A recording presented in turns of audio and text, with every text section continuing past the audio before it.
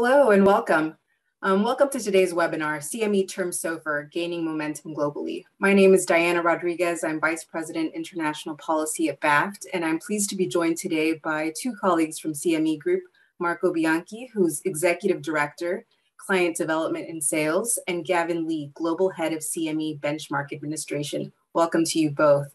Before turning it over to the two of you, I just want to provide a couple of words of context on the work that BAFT has been doing in the LIBOR transition space for several years now. Of course, we are now in 2022. Several tenors of USD LIBOR have now ceased, as have LIBOR in the other global currencies. But what we've seen now is that in the final months of 2021, US regulators were clear in the regulatory guidance stating that banks need to employ risk management plans to pivot away from LIBOR to alternative rates. Since the ARRC endorsed the CME Term SOFR rate late last summer, there has been a significant uptick in use. Indeed, just this month, we've seen additional progress in banks transitioning to the CME term rate, and we were pleased to see US regulators acknowledge the importance of a term rate for the trade finance industry. Regardless of which rate an institution chooses to transition to, bank examiners will want to see that a bank is meeting safety and soundness principles laid out by regulators.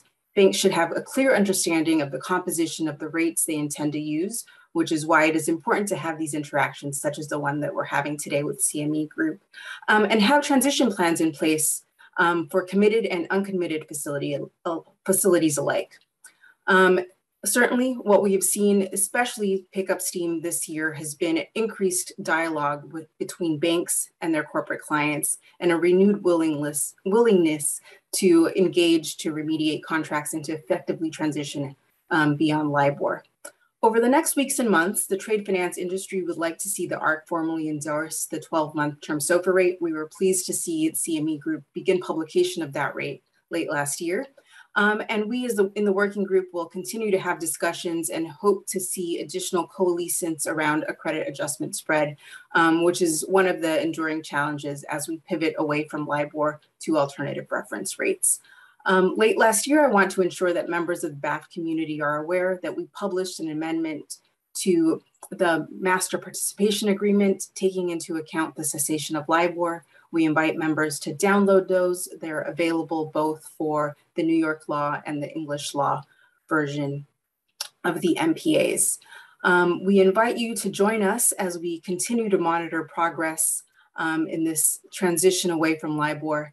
But given the importance of US dollar, again, I'm very pleased to be joined by Marco and Gavin, who will spend some time with us today discussing the term rate and how banks can begin and continue to utilize it as we transition away from LIBOR.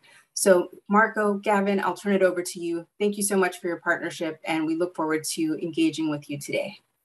Marco? Hi, this is Gavin. I'll start the presentation. So first of all, thank you for inviting us to speak today about CME Term SOFR reference rates and how they can be accessed and how they can be used. But before we go into the details of Term SOFR, I thought it might be useful just to give some background on CME Group Benchmark Administration Limited, or CBA, the CME Group entity with overall responsibility for benchmarks and indices. CBA is registered as a benchmark administrator. It's authorised and supervised by the UK Financial Conduct Authority, or the FCA, and we currently have somewhere in the order of over 60 benchmarks under administration, and that covers most asset classes, as you can see on the slides in front of you. All of our benchmarks are calculated using data from CME Group's highly liquid and regulated futures and options markets and the FX and cash markets. And that allows us to provide transparent, robust and reliable benchmarks. If you could, thank you. So CME Term SOFR reference rates are a forward-looking estimate of overnight SOFR. They're calculated and published for 1 month, 3 month, 6 month and 12-month tenors.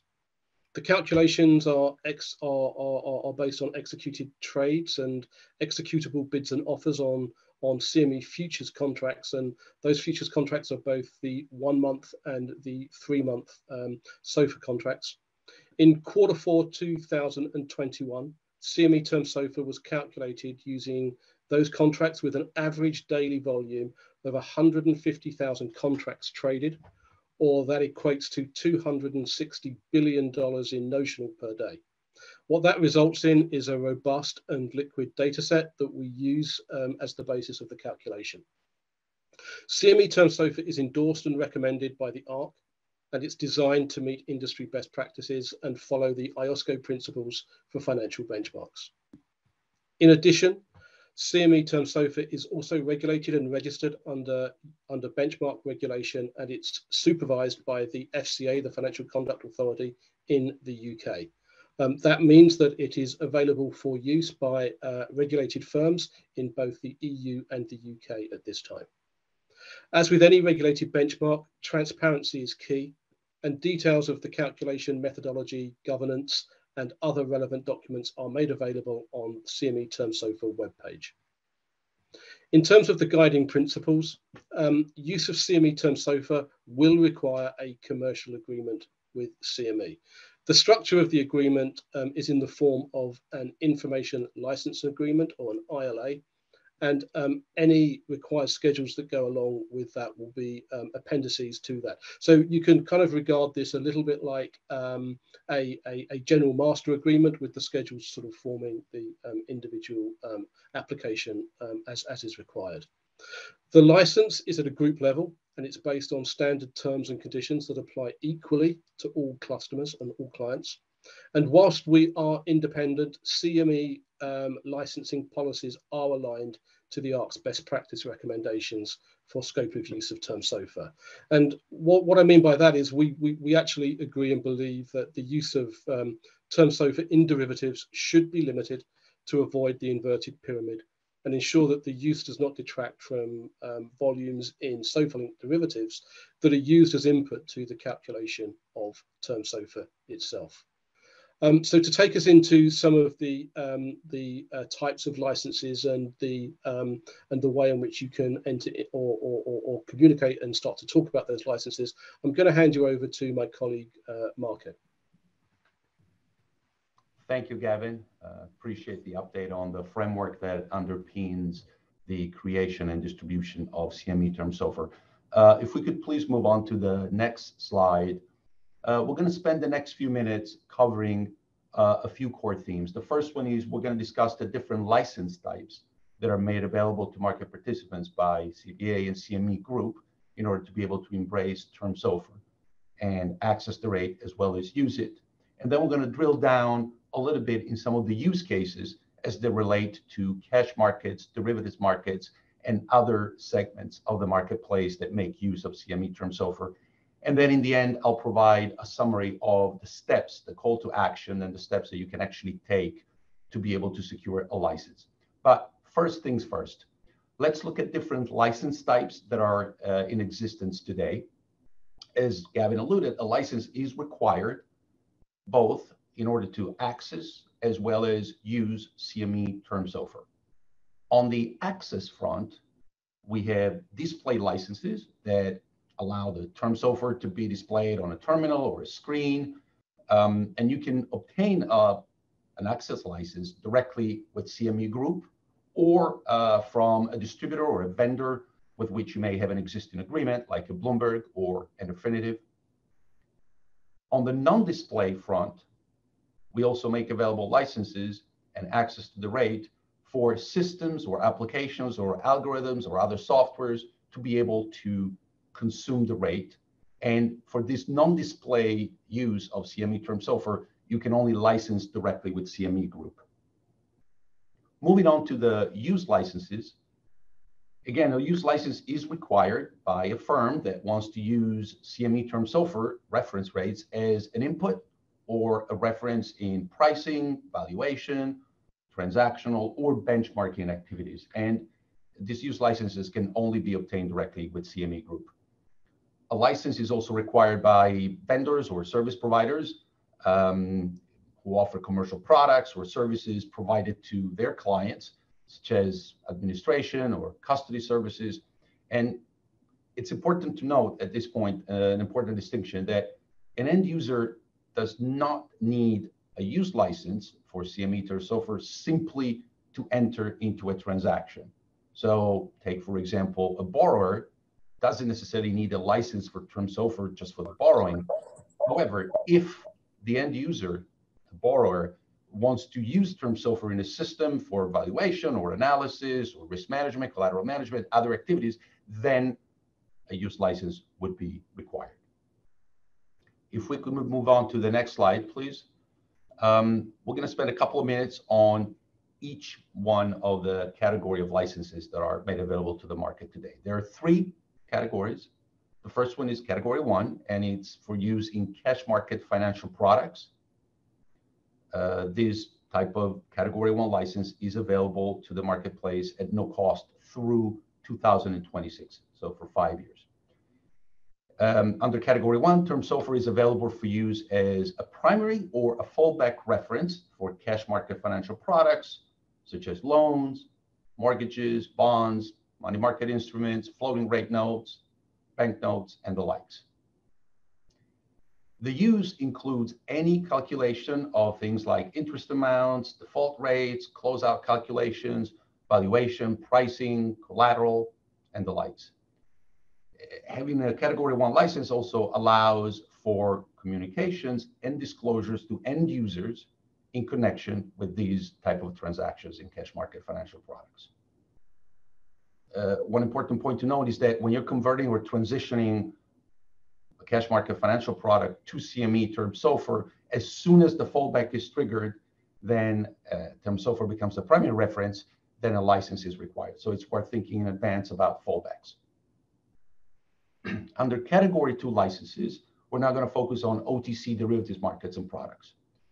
Now, for these type of license, category 2, there is a fee schedule that we publish. I'll point to the resources where we make the information available at the end of the presentation.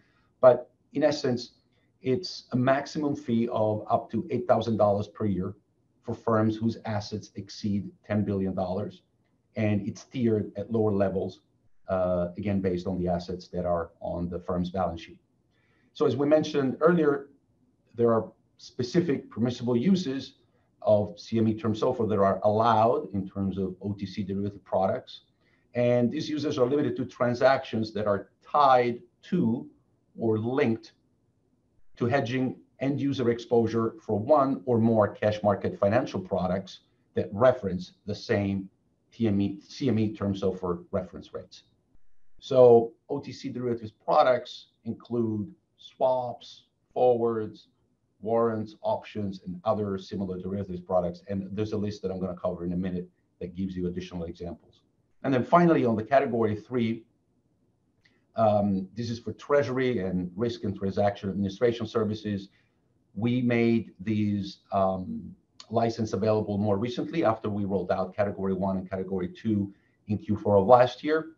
The fees associated with this category 3 license are $15,000 for the delayed access to the data and $30,000 US dollars real time. We have waived all these fees through the first half of this year, 2022.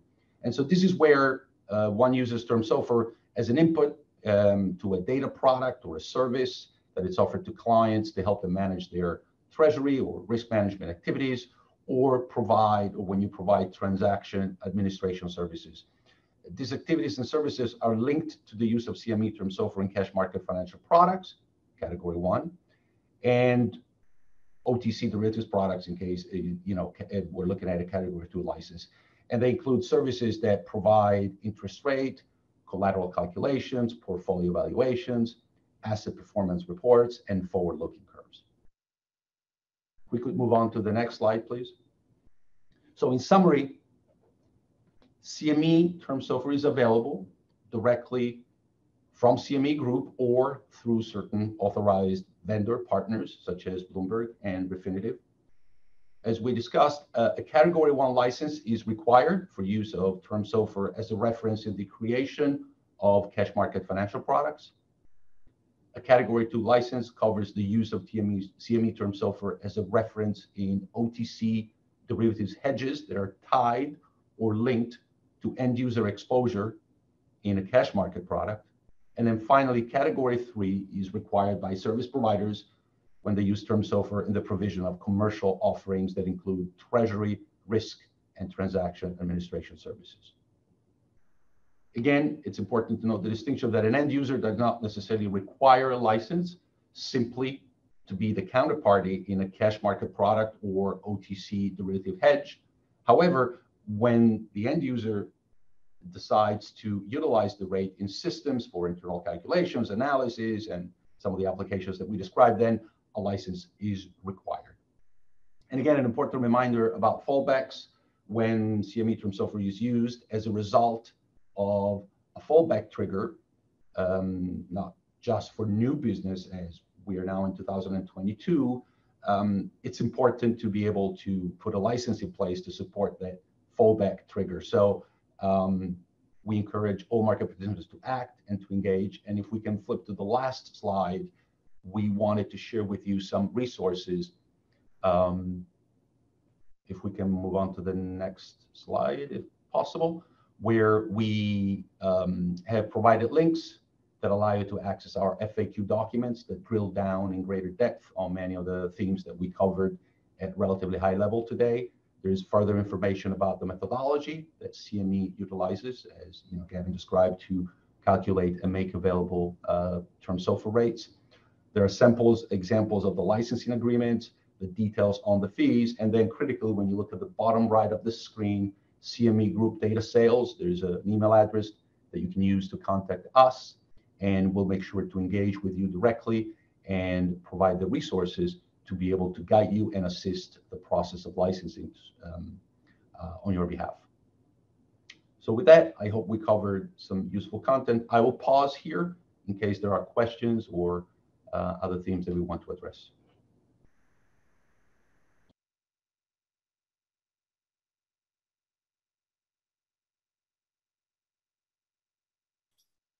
As a reminder to all who are joining us today, please feel free to type in the Q&A box any questions, and we'll be able to see questions for Gavin or Marco.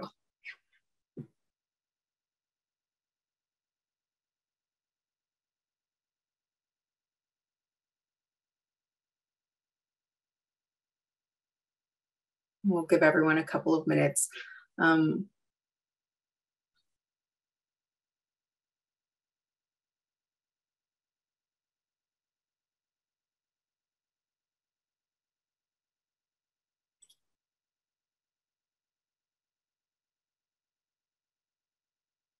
Okay, I see one question just came in. Happy to read it off to you, Gavin and Marco. Will the CME Term SOFR be required for prior contracts that previously used LIBOR? So I think a lot of that is going to, it's a good question. A lot of that's going to depend on, as Marco was talking about, the fallback provisions in existing contracts. And so if those fallback provisions do state that you will use the ARRC recommended rate, which is one fallback provision that we have seen, then Term SOFR will be the required fallback. And in those circumstances, at the point of fallback, when the CME Term SOFR becomes the primary rate in the transaction, a license will be required. So for existing contracts, a lot of it is going to depend on what the provisions actually state within the existing agreements. Great, thanks, Gavin. A couple of other questions that came in. I think I'll pose both of these to you, and certainly the theme of today's discussion. What adoption trends for Term SOFR are you seeing developing in the market? Have you seen an acceleration since the start of 2022? We certainly saw an acceleration in the latter half of next year, and that is continuing into 2022. And since the endorsement by the ARRC, there's been a steady growth in the number of firms that are selecting CME Term SOFR as their key tool to manage lending and financing and investment risk. To date, we've seen well over 2,000 licenses across over 500 firms. to use Term SOFR as their primary reference rate. And this distribution covers a broad range of participants, including regional banks, private and direct lenders, insurance firms, asset managers, hedge funds, the likes, and across all regions as well. So we're seeing that across North America, we're seeing it across EMEA, and we're seeing it across APAC as well. So we're seeing that there's that the market is embracing Term SOFR, and of course we're very excited about the response that we've seen across the BAFT membership globally as well, and we're grateful to BAFT for providing us this opportunity to talk to your membership and explain a little bit more and ensure that your members are aware of what Term SOFR is and how it can be used. And we do encourage that if you do have some fallback provisions that will require you to use Term SOFR, then we do encourage you to contact the team at CME sooner rather than later to ensure that you have everything in place for when that fallback provision actually kicks in. Great. Several other questions have come in. Maybe I'll read a couple and give you an opportunity to look at the other ones that are coming in. There's a question about historical data. A member was curious if you provide historical data for CME Term SOFR. So Marco, do you want to take that one? Sure. Yeah, we do.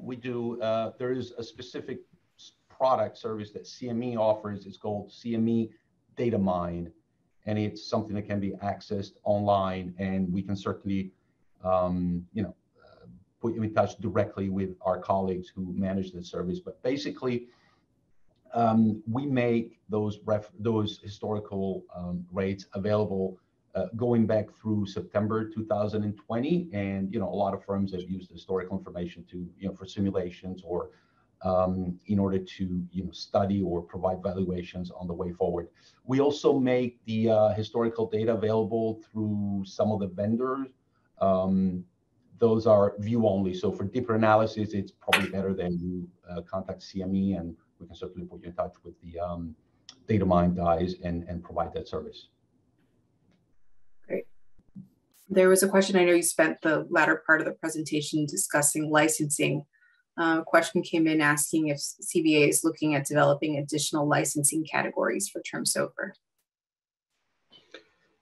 Yeah, so as we mentioned in the presentation, that we expanded the license quite recently from a category 1 and a category 2, which is cash market and OTCs, to add a category 3 for kind of service provision and service providers. And as a benchmark administrator, we're constantly assessing the market needs and reviewing use cases with market practitioners and with the regulators on a regular basis. And whilst our licensing is separate, as I mentioned, from the ARRC recommendations on Term SOFR, we do support those recommendations. And so as additional licensing categories will be made available to support any new or expanded recommendations from the ARRC. So we will be working with the ARRC in terms of, as they expand their recommended use cases, we will look at expanding our licensing to support that. I did see a couple of questions that came up, and there was more than one which kind of caught my attention about the 12-month rate. So perhaps I should address that one as well, if that's okay. And so the questions were around, has the ARRC endorsed or recommended the 12-month rate at this time? And I think the answer to that is not at this time. So the ARRC formally announced its endorsement of the 1, 3, and 6-month rate back in 2021. CME has been producing a 12-month rate for some time now, and we do expect that the 12-month rate will be evaluated by the ARRC for endorsement. However, the time frame as to when the ARRC looks at doing that will be determined by the ARRC. It is worth me noting that the 12-month rate is aligned with our 1, 3, and 6-month benchmark. it does meet IOSCO standards, and it also falls within the benchmark regulation standards as well. So it is a regulated benchmark. It is there. We have the support. We have the documentation. We have the methodology all in place to support its use. And we look forward to the ARRC expediting its recommendation and endorsement. I'll just note from a BAFT perspective, that is something that we've raised both with the Fed and the ARRC, and something that we've made the case that it is important for the industry to ensure that the ARRC does move forward in that regard. Thank you.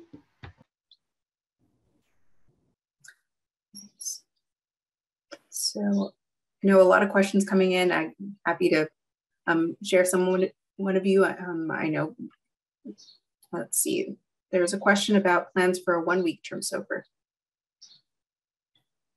Yeah, so I guess at this time we are not adding additional granularity to the term rate. So we feel that, you know, based on the Fed and the ARRC and the various other sort of global regulators' recommendations in terms of their use of term SOFR, a 1 month, a 3 month, a 6 month, and a 12-month covers that recommended usage the way that it is anticipated.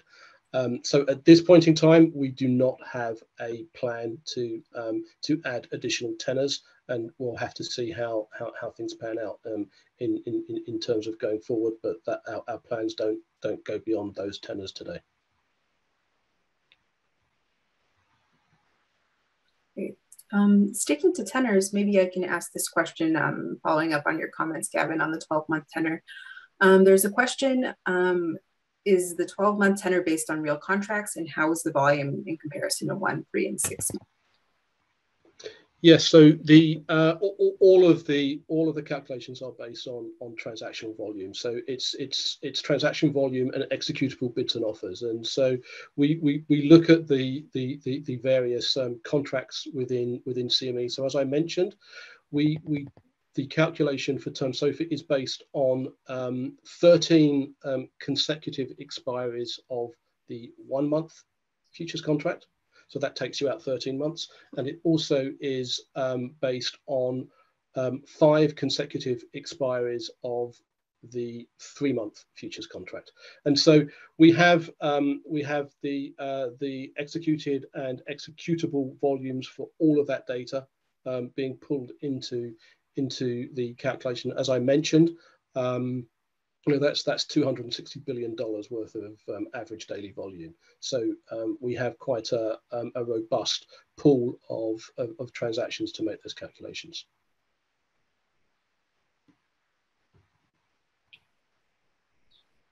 Great. Several questions coming in specific to how the trade finance industry can leverage the CME Term SOFR rate, specifically export letter of credit, for example, or cases where interest must be deducted up front.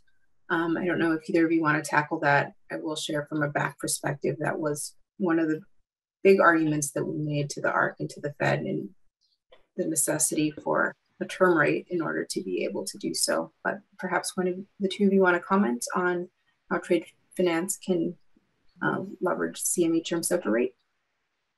I might actually pass you over to one of our other colleagues who's on the call, Tim Moran, who can perhaps offer some insights into that. Sure. Thanks, Gavin. Well, CME Term SOFR can certainly be used to calculate the discounts on discounts up front on those types of loans. And as Diana was saying, that was really one of the arguments being put forth to the ARRC as to why a term SOFR rate was so important to the trade finance community. CME Term SOFR is very, very similar to LIBOR in terms of calculations and conventions. So it should be able to be easily applied in the same way. I think the only difference, and Gavin can correct me where I'm wrong, I think the only difference is business days for LIBOR included London holidays, whereas term SOFR, CME Term SOFR is New York holidays. Other than that, I'm not aware of any differences in conventions between the two. So I think that from where I'm sitting, that CME Term SOFR could be used the same way that you've been using LIBOR to calculate your upfront discounts. And one quick point of color from my end, and we've seen certainly a lot of different market participants from the trade finance world over the last several months that continue to provide very robust anecdotal evidence that CME Term SOFR is being embraced. The number of licenses goes up on a daily, weekly basis, and it's clearly the US has taken the lead from a regional perspective, so we're well over half of the total, but all the other regions around the world are responding very strongly. So, the pipeline looks pretty promising, and what we've been seeing so far continues to accelerate week in and week out. Great.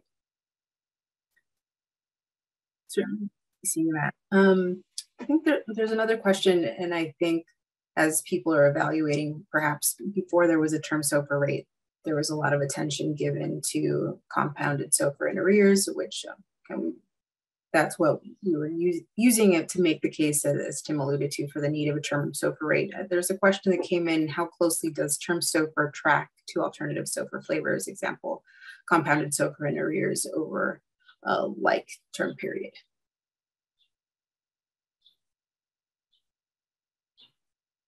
So we have performed some analysis on that, and in actual fact, if you look on our webpage, we do show some of the additional rates as well as our term SOFR rate. It does track. I mean, clearly there are some slight lags in terms of how that data kind of fits together. In terms of whether you're doing in arrears or whether you're doing in advance as well, but it does track and perform well in those circumstances. And I think what it does is it actually reacts to market changes in a slightly more effective manner as well. So the other rates tend to catch up rather than necessarily lead, if you get my drift. I mean, given that term SOFR is the expectation of overnight SOFR, you would expect that to be the case. Great. So still a lot of questions that are product specific. I'll see if I can kind of address some of them and see if the two of you want to chime, or three of you want to chime in. Diana, one thing that I see that is coming up in a couple of questions is the important distinction about who needs a license. There are references, for example, for middle size or small size companies, do they need a license? The distinction that we're trying to make is that if you're simply the end user to a transaction or an instrument that is issued that references term SOFR, you don't need a license just to be the counterparty or just to be the end user. If you then go on and use term SOFR for a number of additional applications or use cases, that's when you need to discuss what you're going to be doing, the scope of the use of the CME Term SOFR rate, and that's when we can certainly have a discussion and assess the need for a license. But we know that that's a point that it's worth reiterating. It comes up in a lot of discussions. So hopefully this addresses a number of the themes that I see here popping up on screen. And then there's another one in terms of fees being paid through Bloomberg or Refinitiv. Again, when you're looking at an access license and to simply access the rate, it can be part of your existing package with the vendor, or you can license it directly with CME. So both options are available. On the licensing front, there was also a question if the licenses are annual or perpetual. It's essentially it's a license that has a fixed initial term and then rolls on an annual basis. Okay.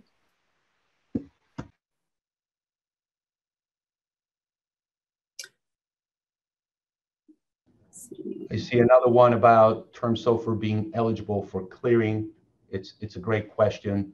Not at this stage. CME Group clears OTC derivatives that reference SOFR, BSB, other reference rates, but not term SOFR at the moment.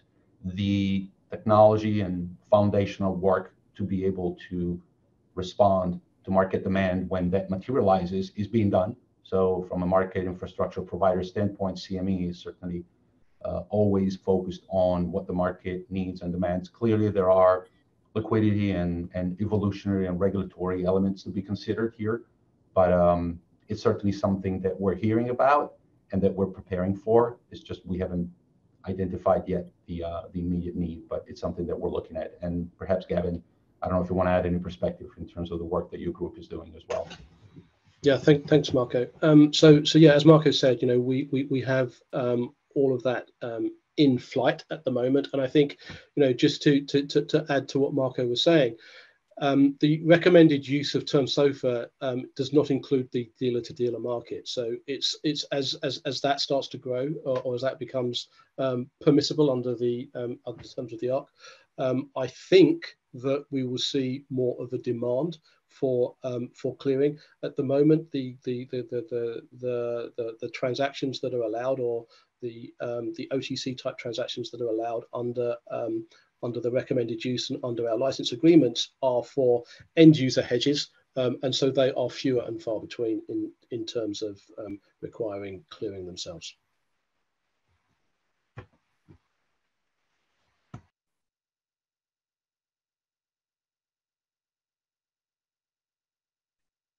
I see one question, maybe this is kind of going back to basics to an extent, but might be helpful just as people are becoming familiar with the CME term rate and how it differs from LIBOR.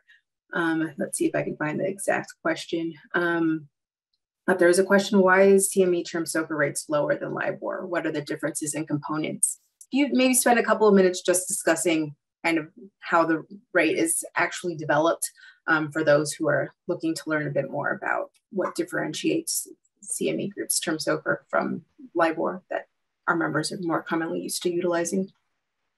Yeah, so LIBOR itself is based on sort of the expected borrowing of interbanks, so bank-to-bank lending, and whereas that will when you look at SOFR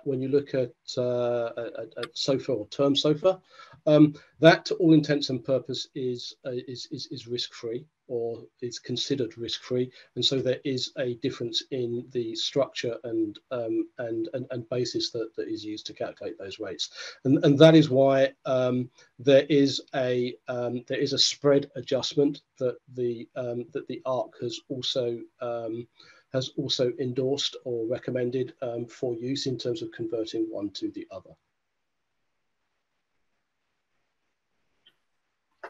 Yeah, there has been some talk, and I think there was a question come in regarding the credit adjustment spread and comparing the two.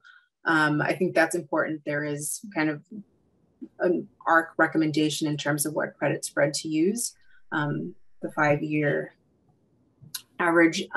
There are also some questions that are under discussion by the industry regarding whether we're just quoting term SOFR and what credit adjustment spread would be used. Certainly a bank may reference term SOFR rate, kind of add their own spread, but whether there would be an additional spread added on top of bank spread. I know that this is likely not a question or a place where you would have an opinion, but just want to state that we as an industry are kind of currently tracking other market developments, other vendors who are looking to produce a credit spread that can be used in conjunction with SOFR. One being contemplated by the SOFR Academy, the AXI index. We understand that they may be in a position to begin rolling out something for public use later this month or early next, and the other one by IHS Markit. But again, that will be a kind of a bank decision. Do not envision that that would be a position that CME Group would take. They are publishing their term SOFR rate that would be up for the industry to decide if they'll be leveraging an additional rate in addition to their own spread. Anything else that you guys want to comment on those questions regarding kind of RFR rates that are quoted in a credit adjustment spread margin over RFR term SOFR rate? Or if you're seeing anything anecdotally from customers that you're speaking with? I think generally speaking, as I mentioned before, we are seeing and we're seeing an uptake. So we're seeing adoption. We're seeing a number of different types of institutions and lenders and other type activity embracing term SOFR, and that's really encouraging. And so from a market perspective, there has been I think it was about 3 months ago now, or certainly it was in the latter half of 2021, there was sort of a fairly well publicized sort of loan deal that financing deal that actually used term SOFR as its reference as well. So I think we're starting to see the market sort of pick up on this, and as we go into further into 2022, with some of the recommendations from not recommendations, but some of the points from the regulators where they're looking for LIBOR transition, and they're looking for new transactions not to be referencing LIBOR and to start embracing the LIBOR replacements, whether it's SOFR, term SOFR, or anything else. We'll see that adoption only continue.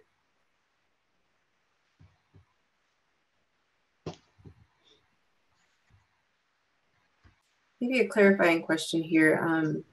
So regarding the published 5-year spread adjustment comparing LIBOR to SOFR, is that only for compounded SOFR in arrears, or would that also apply to term SOFR? That's a question. We don't produce a 5-year rate. We're producing the maximum tenor that we produce is a 12-month rate. Right. No, I understand. I'm sorry, I think I misspoke. The historical 5-year spread adjustment that's being published elsewhere, not by you, that's used in comparing LIBOR to SOFR. I'm not sure I'm following the question. Sorry, maybe.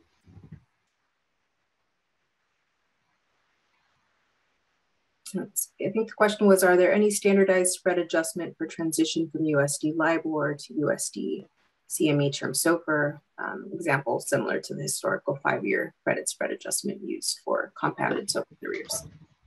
So I think we kind of touched on that a little bit earlier on. There are some recommended spread adjustments that are being published. Obviously, that's not something that CME is calculating or publishing. We're making our calculations based on the term rate itself, and any adjustment or applicable adjustment to that rate will need to be applied on top of the term SOFR rate itself. One initiative, Diana, that we have implemented on the future side of the business recently, early January, is we're making available on CME Globex, the matching engine that underpins all the transactions in the futures markets, a new spread contract, SED, SOFR to Eurodollars, where if someone wants to trade synthetically the spread between a LIBOR referenced Eurodollar futures contract and a SOFR-based futures contract, they can do so in one transaction, and the value of that contract is 26.1 and change. So basically, if you trade at 0 relative to the fair value, you've assumed that the spread that the ARRC has indicated is the one that you're prioritizing. Obviously, market expectations can vary and prices can vary, but we have seen market participants who are typical users of LIBOR referenced Eurodollar futures use that additional tool to sort of seamlessly through transactions in the futures markets, convert their positions to SOFR futures that are the building blocks through which we derive term SOFR. So all the different parts of the system are kind of growing and reacting to accommodate these interrelationships being formed and being created.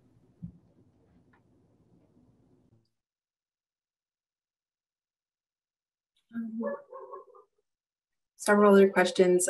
I'll take one, and I know this is something you've spoken to.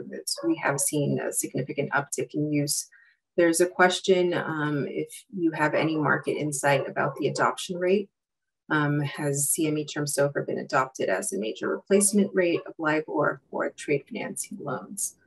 To add some context, we are aware, especially before the ARRC formally endorsed Term SOFR, there has been some interest, and we've seen some market participants begin the process of leveraging other rates that are not LIBOR.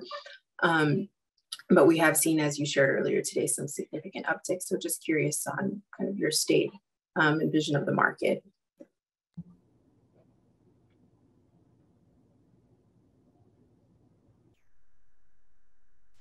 I mean, one thing that I can share is that being in touch with a lot of different market participants, we have certainly been made aware of some of these deals, but we're not necessarily in a position to share additional insights that specific firms may share with us on one-on-one conversations.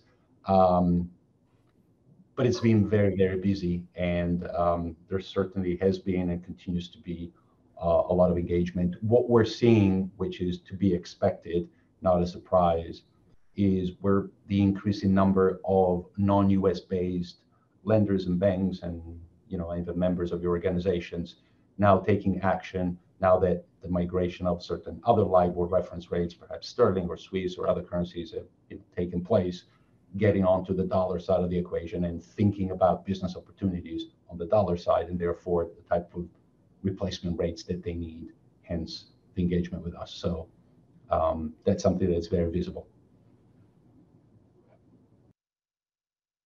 Thanks, Marco. Another question coming in. What are the regulatory restrictions to use Term SOFR in bilateral loan agreements? How is mid-market loan market being defined?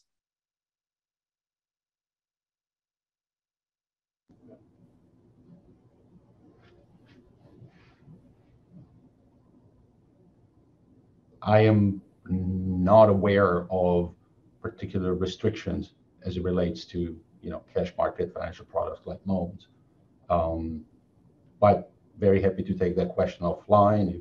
If there is a specific instance that is attendee wants to discuss, we can certainly chat offline. But we're seeing a lot of lenders getting ready and or using Term SOFR.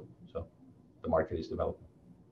Yeah, I would just make a quick comment on that, I guess. Yeah, according to the ARRC, there's no restrictions on using Term SOFR for cash products, CME Term SOFR for cash products. I think perhaps the question is coming from the fact that the ARRC did point to certain asset classes where it felt that CME Term SOFR would be particularly useful, among them middle market lending, trade finance, and the syndicated loan market.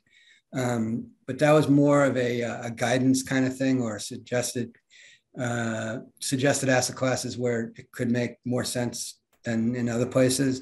But there's no restrictions, as Marco was saying, that we're aware of from the ARRC on using Term SOFR in bilateral loans.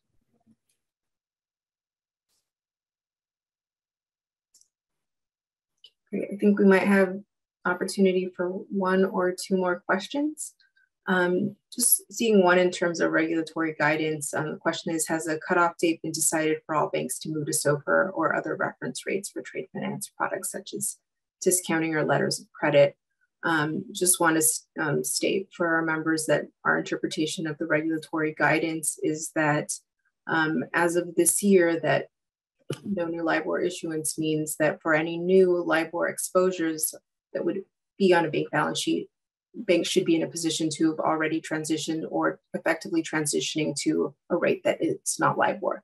Of course, the Term SOFR is the recommended reference rate. There are other rates available, but the intention, especially from the regulatory community, is to ensure that the bank has an effective plan in place to transition LIBOR exposures to alternative reference rates effective now.